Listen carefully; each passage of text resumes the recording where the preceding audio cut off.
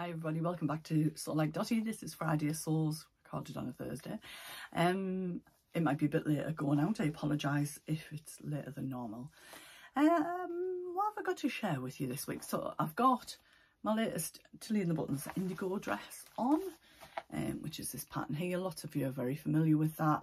In the paper copy I've had for a few years, it goes from a UK size 6, which is a 38-inch bust, 24 waist and a 33-inch hip, up to Tilly and the Buttons size 10, which is a UK 24, which is a bust of 148, waist 42 and hips 51. That's all in inches, obviously. There are extended size ranges, so this might have changed for the paper, but sometimes I know on Tilly's patterns that it's available online as a PDF download. So I've reverted back to the original size I made in this, which is a 6. Let me just say, that's a bust of a 40, but let me just have a look for the finished garment. So the finished garment measurement for the bust of this size is a 42.5, and I'm a 42, so it fits. So I will drop a full length picture in shortly, just to give you a quick close-up. So this is the Ted Baker dead stock fabric that I shared a few weeks ago. I got from First for Fabrics. Not sure if they've got any in still, but there's always links in the description boxes to patterns and fabrics that I've used if you do want to check that out.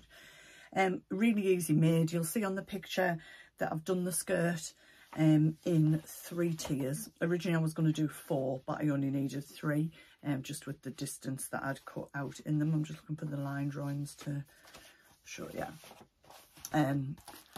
So this would be the normal dress. I usually would do this with a smaller ruffle on the bottom to make it like a maxi length, but I did this tier shorter. I maybe did about 10 inches and each one 10 inches.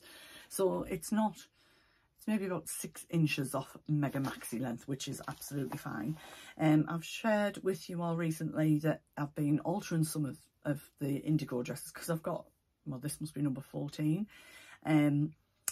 But at the moment I've gone back to the size that I need. I think I ran the waist in slightly before I attached the skirt. I've just done this length of sleeve because I thought it was quite pretty, but I did put like just a tiny little cuff around the bottom rather than elastic. I like the feel of that better than having elastic.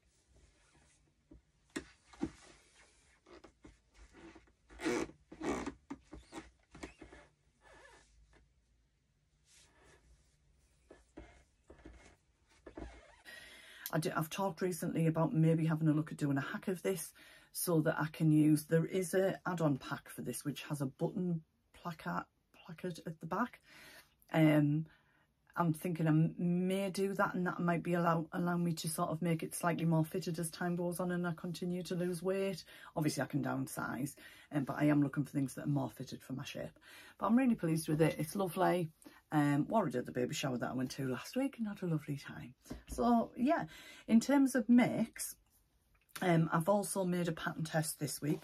Jane shared this on Instagram, so it's not a secret that the dolly top is Jane from the Dressmaker's Closet's newest pattern, which is going to be released very soon. So we're in pattern testing phase with Jane for the brand ambassadors. So this pattern is gifted to me, and the fabric is gifted to me by Minerva. So I've done a toile of that in this blue fabric just here, but I'm not going to show you it completely yet. I've got another toile cut out of it. Jane's just asked us to play with some of the dimensions and things, and Jane is moving into a broader size bracket in this, so there's lots of testing out to do as well, which I know is great news. Lots of you will be really pleased about that. I don't want to give too much away because that's Jane's news to share, and obviously once we're through the pattern testing and that's all updated, it'll be released. So I've got another one cut out in viscose challis because this is a cotton poplin, and I think that toile might get changed into a dress in the cotton poplin, so I'll be able to share that with you at some point. And then I've got one cut out in viscose challis with some new alterations to the testing, and then I've got I don't know if you can see it here, sorry about that, I've got this navy viscose challis gifted to me from Minerva to cut out once I'm happy and Jane's happy with the final version.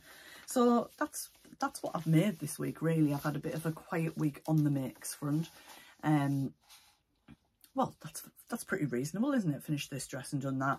My denim jacket is work in progress. You'll be sick of me talking about it. It's out to finish over the weekend. That is my plan, and it's a Stitch in Tyne, which is Mags and Dawn's sewing group, which is at Tesco at Kingston Park. If you want information, drop me a message and I can give you that. So that's in Newcastle. It's a non-profit, £5 Sunday morning, and the money just covers the public liability that they need, and the booking system that they use, and the fees for that and the payment, and any extra just goes into buying things like they're looking at ironing boards and cutting mats and things like that. Yeah, and Tesco's even give us free coffee. How nice is that? Or tea. So I'm there on Sunday morning, and that's 10:15 till 1:45 once a month on a Sunday. So other than that, I've had to do a bit of a reassessment of my wardrobe because everything's too big. Well, not everything, but a lot of stuff is too big. And at the moment, as you know, I'm focused on having a holiday wardrobe ready, and that's what I'm focusing on. So what I've done is removed stuff from my wardrobe and put it into like a big IKEA zip-up bag. Well, it's not that big, that might be an exaggeration. I've probably took about 10 things out of my wardrobe, particularly dresses that need either altering, making smaller, or making into something else, or repurposing. Probably might do a little bit of that before I go away, but not loads. I've got a few shirt dresses. I've got enough, but I need to kind of see exactly what I do need to make. So that's my plan, Sunday, Monday of this weekend, to get cracking, put the elastic into some of the swimsuits that I've made, finish the denim jacket. And I'm going to be honest, it's really dark denim. And because of a lot of the stuff that I'm taking on holiday is very light, like pinks and whites, I am getting sort of, it's been washed a couple of times, but I am getting that deposit on my hands of the colour. So I'm a little bit worried that if I'm wearing this, particularly if it's like humid as well on holiday, and kind of got my arms down with it over a dress or a skirt, that there might be some colour transfer to the lighter clothes. So although I do want to get this finished, I'm going to be honest, I've ordered a very light one from Roman in the UK. Now, it was on offer and there was a discount, and I think I got it for about 20 quid. They have loads of different colours, and I just said to Carl, as much as I want to make a lighter one, I had this light denim, I had enough of it to make a jacket, and I've got 3 meters on the shelf. And I got a dye, I'll pop a picture in of the Dial-On dye, which I use a lot of, and I put this in, and as you can see, it was supposed to go to a light pink. No difference. And I just thought, by the time I buy another dye and faff on and do that, I'm going to have spent just as much as if I could have bought that jacket. And although I do like to be fully me-made, sometimes it's just got to make sense, I think. So, yeah. And then I saw this drying and went, well, you could make me a denim skirt out of it. Thank you very much. I said after my holiday. Maybe. So, yeah, not really been up to very much this week. That could be the shortest vlog ever, couldn't it? But I am very interested, as always, to hear what you're up to. So please drop me some messages, chat away. And I haven't forgotten that I am going to do 2 vlogs that I've promised. One is about pattern hacking, and the other one is, well, that's a bit of pattern hacking as well, a dress that I recently bought that I want to take a pattern off.